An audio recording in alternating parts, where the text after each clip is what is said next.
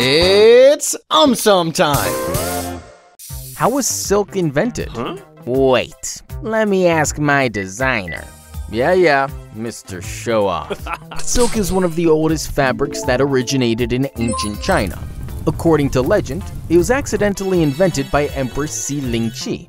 One day, the Empress was drinking tea under a mulberry tree. Suddenly, a cocoon fell into her cup and began to unravel into shiny threads.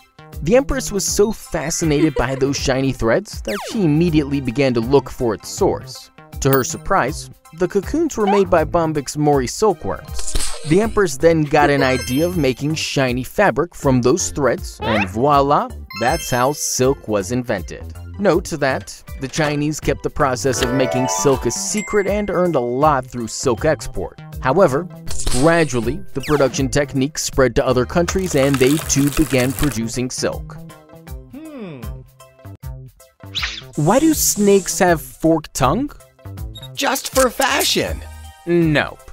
Even though snakes have noses, they smell odors of their prey, mate, or surroundings with the help of their tongue and vomeronasal organ.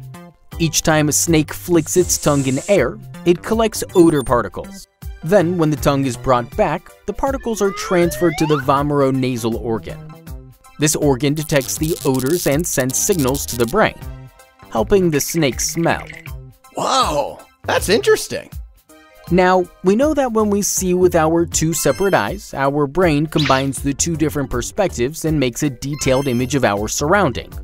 Similarly, because the tongue of a snake is forked, it collects odor particles from two different locations, helping the snake understand in which direction the odor is coming from, and thus making it easier to locate the prey.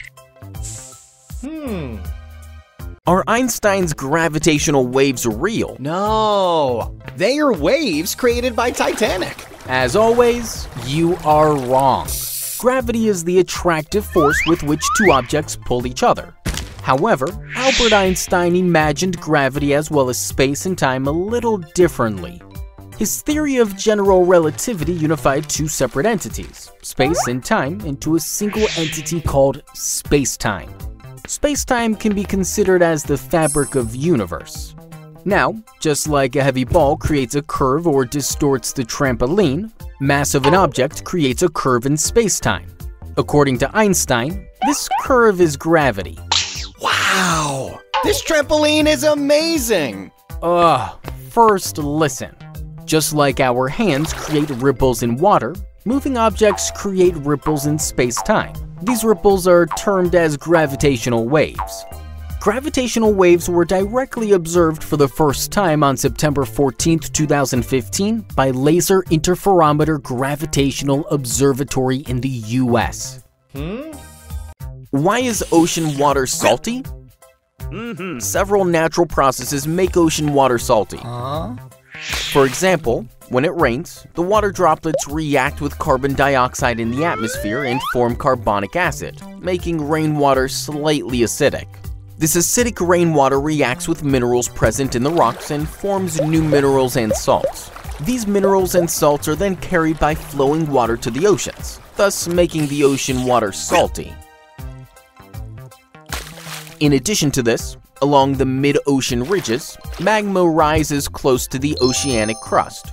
Here, when the salty ocean water seeps into the Earth's crust, it gets hot due to magma. This hot water dissolves more minerals present in the crust and carries them to the oceans through fissures called hydrothermal vents, thus making the ocean water salty.